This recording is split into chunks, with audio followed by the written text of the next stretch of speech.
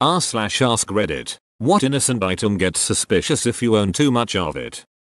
I saw a Tifu post about a guy who bought a bunch of pressure cookers on sale to give to friends as gifts. Turned out that set off some anti-terrorism flags. So I'm gonna go with pressure cookers. I mean, I understand the CT flag. They got super paranoid about it immediately after the Boston bombing. Friend got called into HR because he was looking at them during his lunch break. He was looking at them for a wedding present.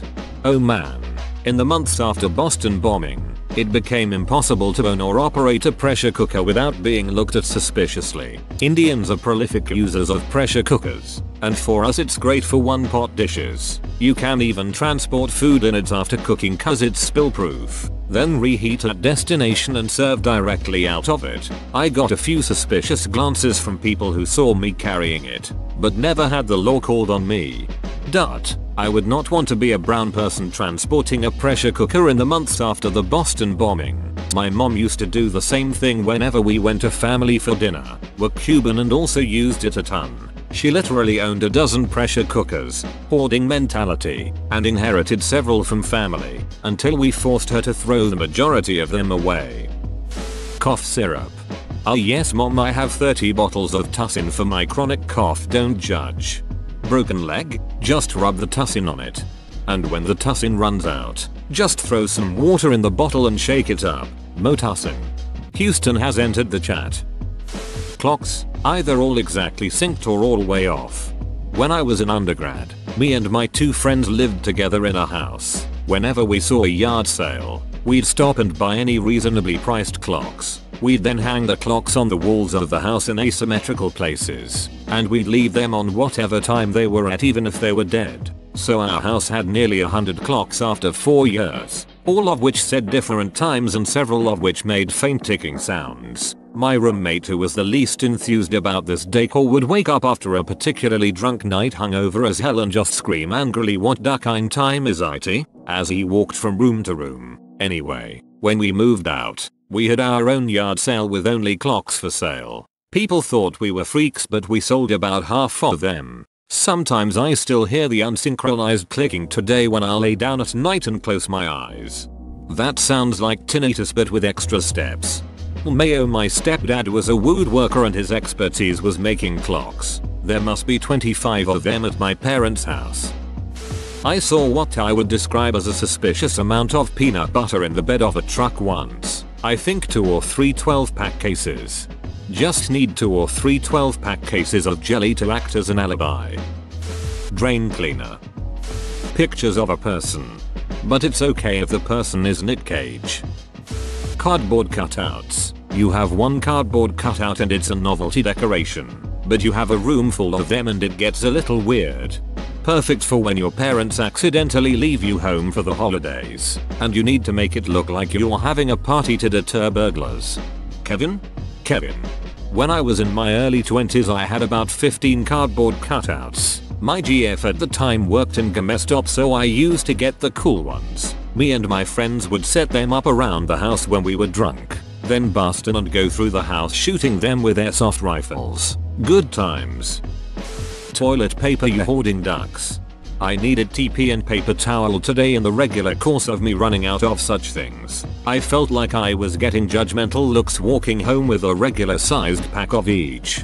Just feel lucky you were able to find any. I'm down to 2 rolls and all the supermarkets here are out. Try Walgreens or CVS. That's where I got mine yesterday. A lot of people don't think to check there. I found success at a gas station.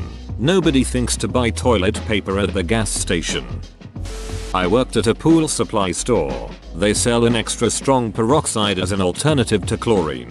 IDKY, but we had to report large purchases to the FBI. Reported this guy after we used his customer info to search his address on Google Earth. It was rural and had a few different outbuildings. Seemed sketchy. FBI got back to us a few weeks later. He was using the chemical to clean animal skulls he bought from a slaughterhouse. Then he carved the skulls and sold them. The FBI lady said he showed her his whole process and it was pretty impressive. Peroxide with acetone makes a very unstable high explosive that doesn't show up on the common nitrate based tests. Bleach. Can I have 12 bottles of bleach please? Faisal, why's she got her hands on her face? Kosh's got a beard. I bought a lot of cleaning supplies a few weeks ago. The coronavirus wasn't well known, so it looked like I needed to clean up a lot of dead bodies. I also learned that buying a lot of isopropanol won't get you carded, but one beer or caffeine pills will get you carded. Children. Depends if they are your own or someone else's children. Well, they're mine now. FBI has joined the chat. Freezers. Not if you have a farm. 3 freezers and 2 big fridges. Where else would you put all the meat? Cook them all and store them in my belly. I would say scissors, but that would be self-incriminating. So single socks. If they are the same type, does it matter? Is there a difference between left and right socks? Dolls. My grandma used to have about 70 porcelain dolls, old creepy ones. God bless her, but when she passed we donated them to the dump. As creepy as they are, those may have been worth finding a collector for. Toilet paper. Okay, seriously, does anyone know why toilet paper, specifically, is the one item everyone is hoarding like their lives depend on it, of all things? I don't understand. Why? My pet theory is it is a chain reaction. A few crazies bought up tons of TP thinking they need to prepare for the apocalypse. Then others see the stock on the shelves disappear and buy what they can, since they might be gone the next time they visit the store. So now TP is so scarce, when new stock arrives people buy them up like they're made of gold. Lube. Mirrors for sure. I've been in an elderly person's house where there was literally too many of them to count, and it just feels weird. My mum has over 40 mirrors. I didn't really notice it, but a year ago when me and some buddies helped my parents move, they kept on joking about it. Oh, here's yet another mirrors. Are your parents worried about vampires or just vain?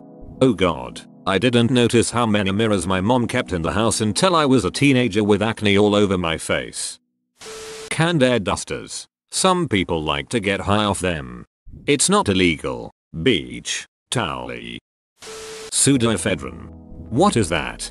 The good cold medicine. It's also used to make meth. For me, water. My neighbors had well water and would dry up. They asked if they could run a hose and put it in their well, they would pay what was owed. Did this a lot last summer, no big deal, they paid. Then they bought a big above ground pool. Filled it for them, they always paid. My part was always around the same, so I wasn't bent out of shape. One day the water meter guy knocked with an officer wanting to know why I was using so much water. I explained, showed them in a hoses to reach my neighbors, and they were there to help explain. They explained to me that much water usage was throwing a red flag. So they were sent out to investigate to make sure no marijuana growing was happening. Plot twist. Your neighbors were growing weed. Plot twist. The water meter guy was looking for a supplier. Mayonnaise. Just trying to learn a new instrument. Cash. If you have too much cash, it's automatically an assumption that you traffic drugs in some way. I wait tables and used to live in my car. I got pulled over and the cops searched my car and found a few months worth of tips. I already was homeless. I figured I would save up and buy a house. The cops lifted my mattress and found 15,000 in small bills. Had my entire vehicle torn apart and not put back together, and it took like a month to get my cash back. Seriously, cops are so shitty to you when you're homeless. Hand sanitizer bottles. What? Are you fapping with it? JK. Don't do that. Don't kink shame me. Dog cages. Duct tape. I'm just practicing my kidnapping skills. I'm not actually kidnapping people yet. Fallout has taught me adhesive is rare in a post-apocalyptic world. Wives. Fertilizer. You went out 6 hours to buy a money counter and you come back with a semi-conscious Gloria and a bag of fertilizer. Alarm bells are ringing, Willy. Ropes and stools. Once I saw a couple who were clearly on meth buying a shit ton of baby formula at the grocery store. At the time I was like, shit, that's sad. They have a kid and they can't breastfeed it because they're on drugs. Maybe a week later I saw a post on Facebook about how many drugs are cut with baby formula, which is why it's a high risk item for large scale retail theft. So, baby formula. Skulls. I think you should have 2 at most, and I'm talking about conjoined twins. Others should have 1, and none of you're talking about ones outside of flesh. Candles. 1 to 2. You like good smells and a little atmosphere. More than 5. You try to summon spirits on your free time. Not me, but my friend. He has eczema like severe case. He has to get Vaseline and like huge quantities. He's also gay, so everyone looks at him weird buying a tub of Vaseline. But he just shrugs it off. LOL. Pull up bars, ropes, and stools. And if someone finds it, say it's exactly what it looks like and I blame you for it. Cucumbers and bananas. Hey, these math questions won't make themselves. Toenails. Cats. Stimpaks.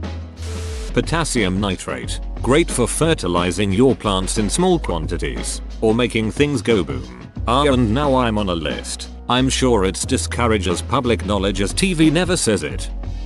Handcuffs.